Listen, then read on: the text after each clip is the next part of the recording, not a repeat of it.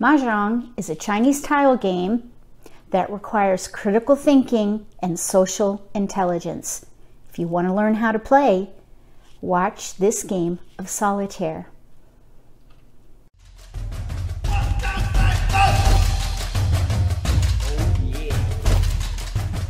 If you're new to Mahjong, or if you already know how to play and just want to build your skills, consider subscribing to my channel. That way you won't miss anything. With Hong Kong Mahjong, it's really the easiest way to learn. It's based on the original way to play the game, where you need to get 4 sets and a pair. And you have the freedom to choose what those are. Of course, you got to keep in mind if there's a minimum point for the people that you're playing with. When we do this exercise today, we're just going to say that it requires 2 fawn. 2 fawn.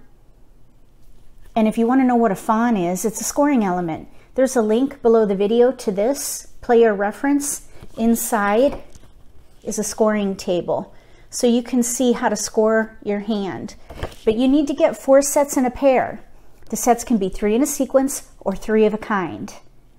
And then depending on the combination of those sets will be the value of your hand. So I'm going to focus on the 5-block method. This is a strategy that Dana Chiba has written about for reach players, which is Japanese style, but the concept can apply to Hong Kong style. So let's get started. I have all my tiles out and they have been mixed. They're over here to the left and they've been built into walls. Because really when you're playing, you want to make decisions based on how many tiles are left in the wall and also the tiles that have been either discarded or exposed in a pung, a chow, or a kong, which I'll explain as we go along. And also, there's a link below the video to the lesson playlist if you want to watch that. It goes step by step through how to set up for a 4-player game. So we're going to say that this is going to be the East round. The game is played in rounds. So we'll say this is East round, and I'm going to get 14 random tiles for East and then 13 for South, West, and North. I'm going to use this to mark whose turn it is. I'll put it on the left to indicate that they need to draw, and I'll put it to the right so that I know they need to discard. It's really easy to forget where you're at, and you can ruin the solitaire game if you forget, because someone could end up with too many tiles or not enough tiles because you were all messed up on who needed to draw or discard. So left means you need to draw, right means you need to discard. So we're going to discard first for East, so I'm going to go ahead and put it down there. I hope that makes sense. So we'll see how this goes. This is kind of a new thing for me because I keep messing up this picking and discarding. When you're playing 4 hands at once, it can get very complicated. But it's great practice. So let's get started.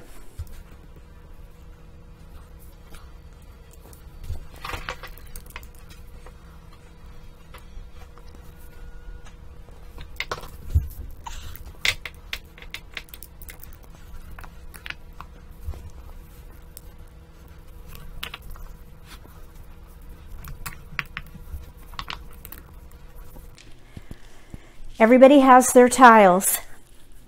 So let's look and see what we can do for East. I'm going to turn this just a little bit.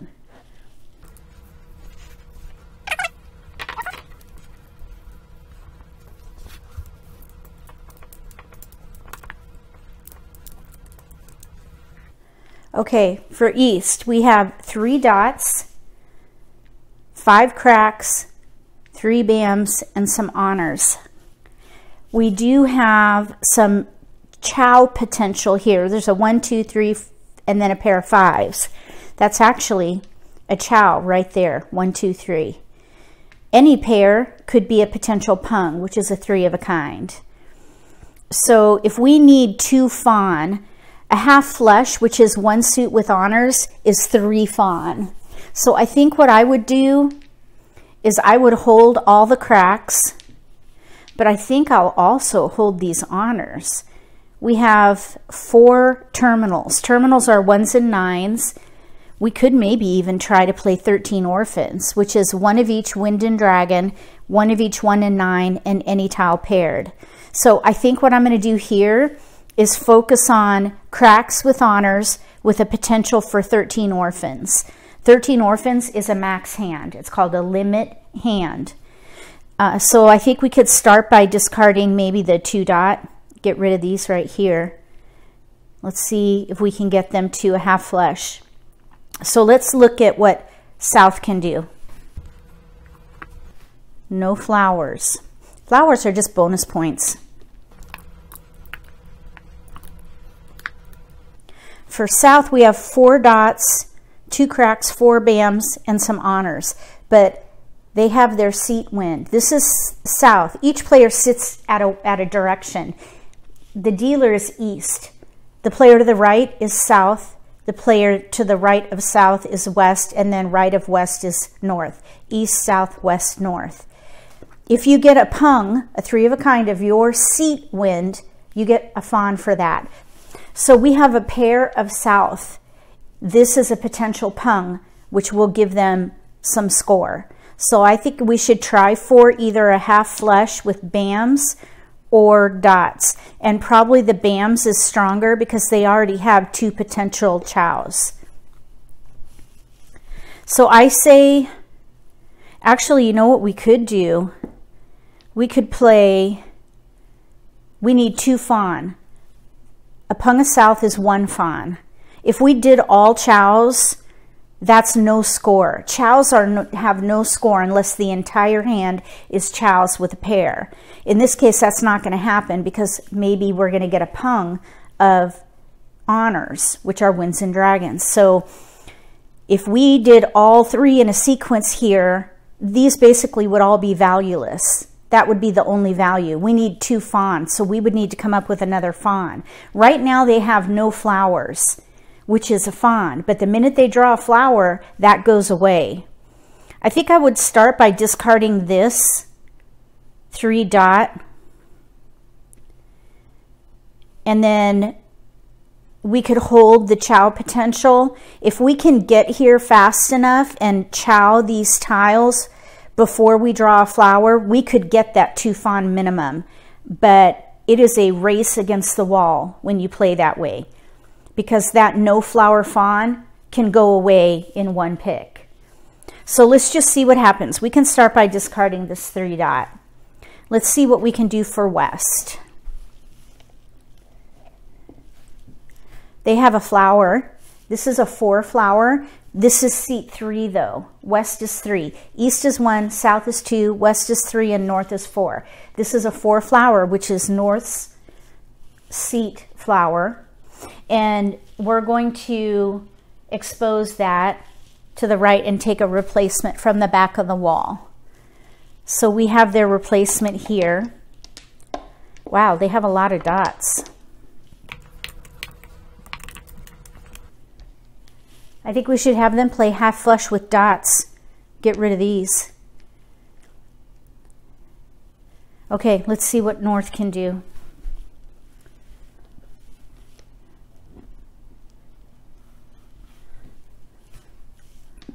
Oh, pair of green dragons. That is a potential pung, and a pung of dragons is a fawn.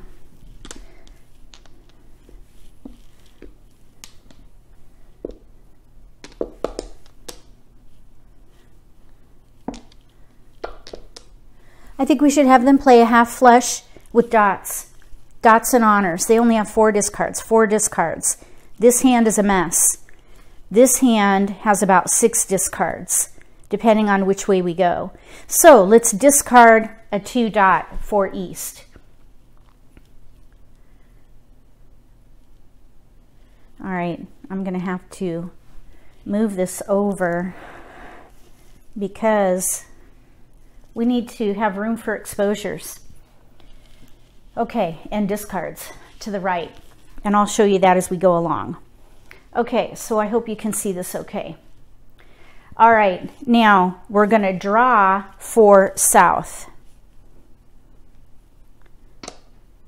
6 bam. That's a good tile if they're going to try to get to a half flush. So we're going to now discard this 3 dot. So that is south. We're going to draw for west. White dragon. So we need to discard. White dragon will help them get to a half flush. Let's get rid of these tiles over here. Let's go ahead and discard the 1 crack. That would be for west. We're going to draw for north. 8 crack. Okay, we need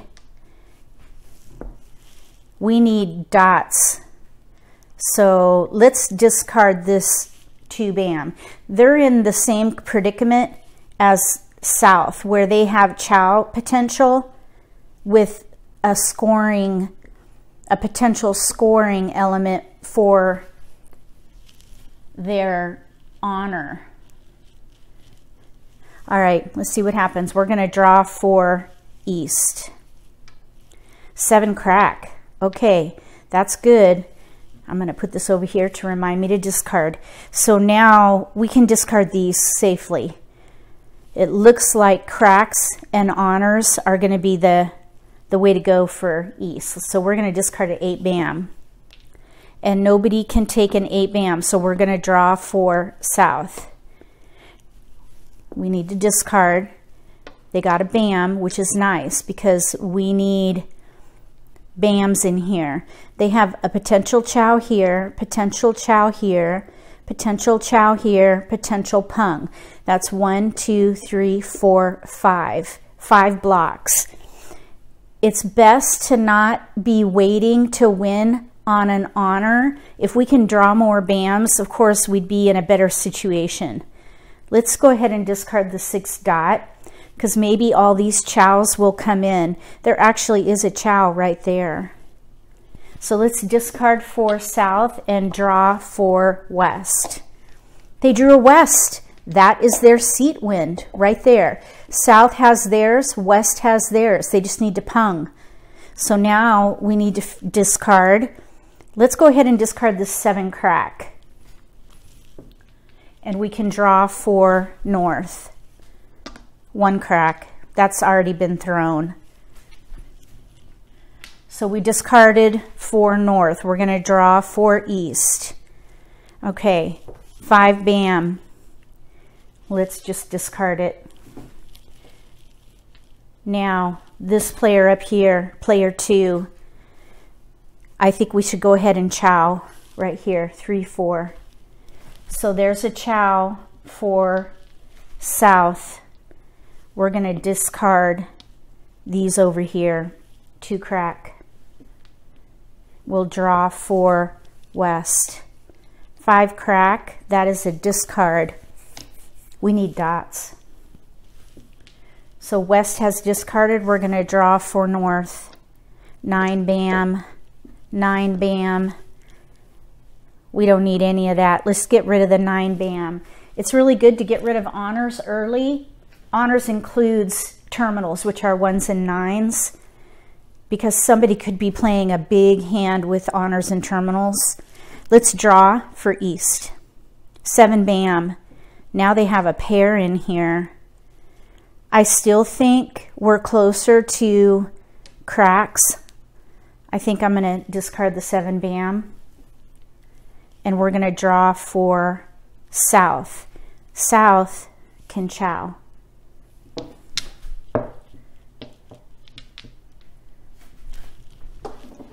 They now have 2 chows out.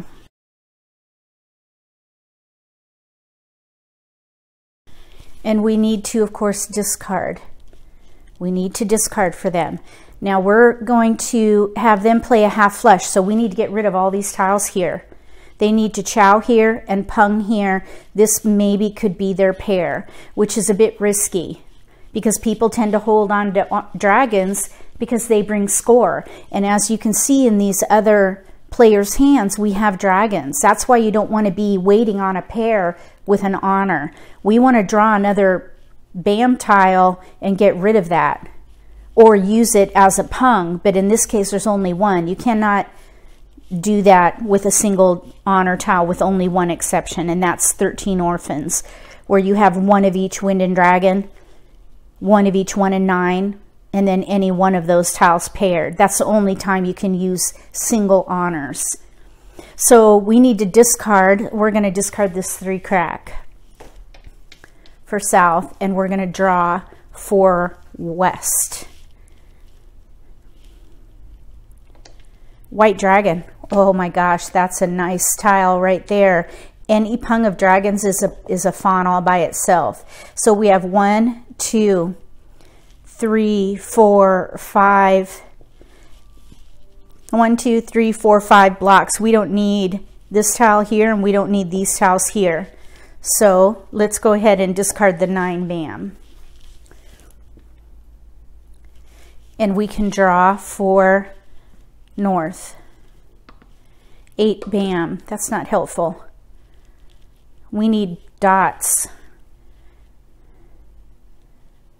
Let's go ahead and discard the 5 bam. Actually, no. Let's discard the 8 bam, because we could use this as a potential chow. 5, 6. Here's a 7, 8. That's 1 block. 5, 6 is a block. That 2 is isolated. We have 5, 6, 7, 8. So 1, 2, 3, 4, 5 blocks. They have 5 blocks, but no score. They do have no flowers right now. So we just discarded the 8 bam for them. I would still like to see them get to a half flush. We'll just have to see what happens, or pung that green dragon. So let's draw for east. 7 bam again. We're going to discard it and draw for south. 4 crack. That is a discard. And we can draw for west. Now west drew a 7 crack. That's not going to be helpful for them at all. So we'll discard that and draw for north. Okay, they just got a 1 bam. The 1 bam is not going to be helpful to them. So we're going to go ahead and discard that and draw for east. 4 crack is a keeper. We need to discard, so I'm going to put that over there. And we can now go ahead and give up on the 13 orphans idea. All these single honors are not helpful. But let's block out these numbered tiles. So we could do 1, 2, 3, 4, 5, 5, 7. We need to pair these up or draw more cracks. Now we could split this all up. There's a lot of chow and even a pung potential here. So let's just see what happens. Let's go ahead and get rid of the 7 bam. And we can draw for south. Bam. Nice. They needed that badly. So at this point, they have 2 chows out. 3, 4, 5. Let's get rid of the scary tiles right here and be left with bams. So I'm going to throw the green dragon, and we're going to draw for west, but north can pung it. So we're going to pung for north. They have 2 fawn right now because they have no flowers and a pung of dragons. So we now can either focus on dots and honors, in which case we have 4 discards, and these are all isolated, or we can do all chows. We would need a pair in here somewhere.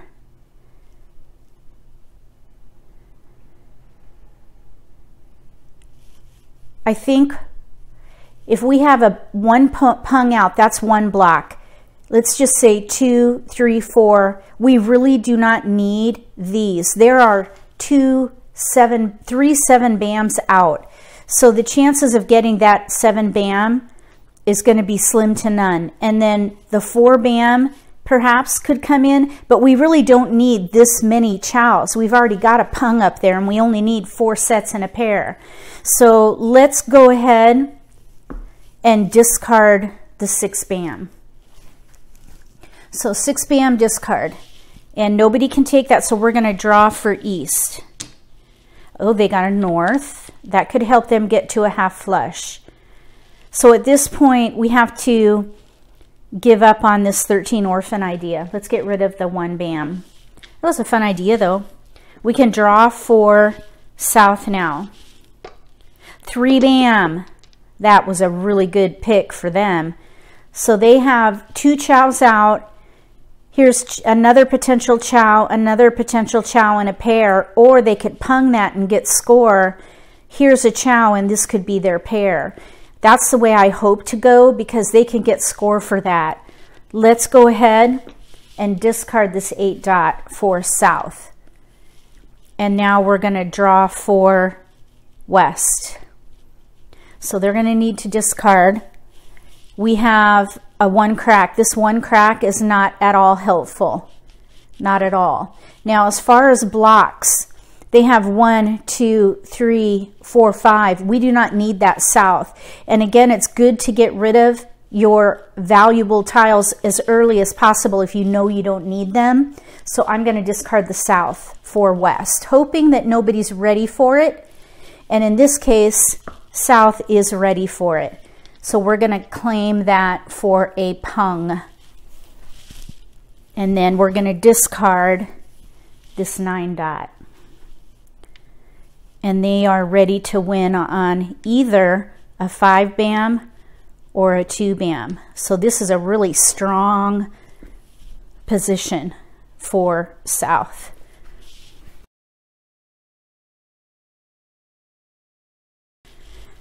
All right, we're going to draw for west. Now up here you could see a 7, 8.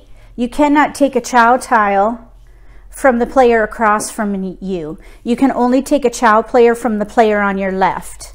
In this case, the player to the left of north is west. So we're going to draw for west. They drew a 9 bam. The 9 bam's been thrown several times. So we're going to discard that. And we'll draw for north. Oh, that was a good keeper right there, 4 dot. That is brilliant because now we have a pung of green dragons. So that's 1 block, 2, 3, 4. And then we need a pair. Potential chow, potential chow, potential chow. And these are both side weights, meaning we can get a tile for either side.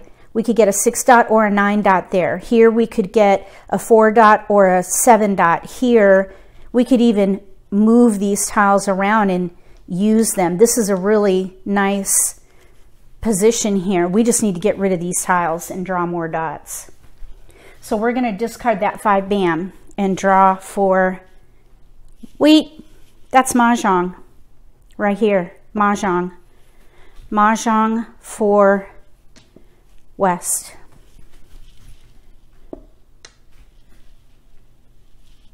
Oh, that's the wrong one.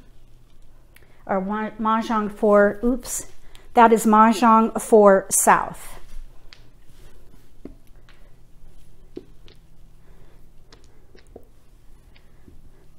So they have a 2, 3, 4, 3, 4, 5, 6, 7, 8, pung a south, pair of 5s. 1, 2, 3, 4 sets and a pair. This would be a half flush plus the pung of seat wind. So this would be a 4 fawn, and they have no flowers. So that's 5 fawn. 5 fawn for south. So that's how you play Hong Kong Mahjong in its simplest form. That's the way the game came to America in the 20s. 4 sets and a pair. 3 in a sequence for a chow, 3 of a kind for a pung. You just need to gather until you have a good, strong potential to win. And then you say Mahjong. It's so much fun. I hope you give it a try. There's a link below the video to the lesson playlist. Watch that video if you want to learn more about Hong Kong Mahjong. If you like this video, give me a thumbs up. If you haven't subscribed to my channel yet, click subscribe and then click the bell when you do so you get notification for when I post new videos. That way you won't miss any opportunities to learn a new strategy or pick up an insight of the game that could give you an advantage at the table. Between now and the next Solitaire for Hong Kong Mahjong, may all your picks be keepers.